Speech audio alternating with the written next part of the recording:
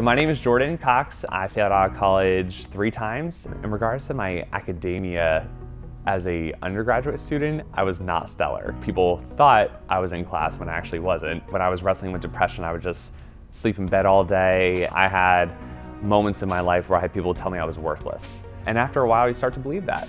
In the kindest way, I was a poser. Like, I was Mr. Popular and leader on campus at nighttime, like leading university activities board meetings and like planning these fun events and everything like that. I made all 4 years at Millersville. I got put on academic probation a couple times. It wasn't until spring 2012 that I got, brought into a hearing, was academically dismissed from the university.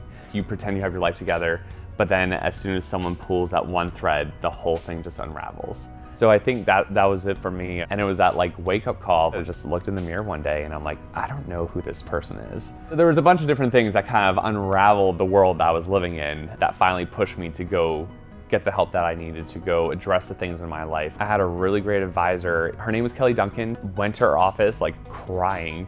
I'm like, I don't know what to do. And she sat me down, and she was the first adult in my life to tell me that it's okay to take a break. She said, like, I took a semester off.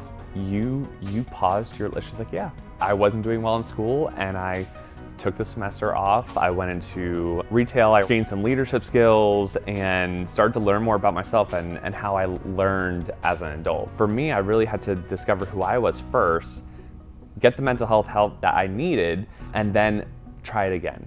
That's where I really saw my academic resilience of being mindful enough to say, like, I don't know what I'm doing and I need to go get the academic resources, whatever I need to advance myself in the career path that I've discovered for myself now that I've found myself. I went back as an adult learner. It took me 6.5 years to finish my undergrad. I think that's what I take away most from my academic journey is that I did not stop. And a lot of people who've seen me over the years finally get to my graduation like, we've admired you for just how many times you kept trying.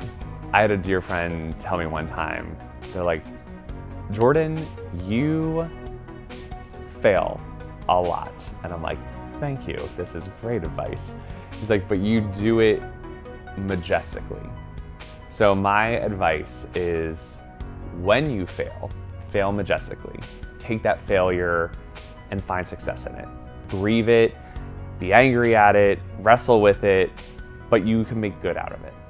Shoot, I was academically dismissed from 3 colleges, and here I am, I have 2 degrees. To finally find success and find out who I was outside of what the world was telling me, that was my biggest step into freedom.